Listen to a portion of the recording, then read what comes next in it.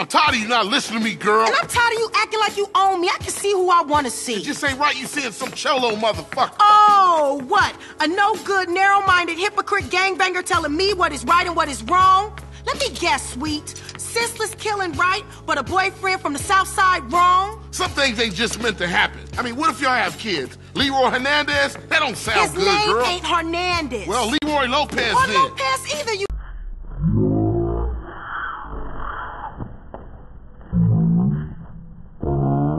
How moms raised us. I ain't racist, I just know how they feel about you.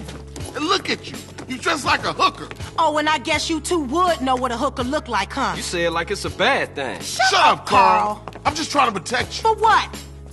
So I can date one of your mindless friends? I don't think so. Don't say a word, Carl. Just follow your sister before you see another dead sibling. Then you know exactly what my problem is.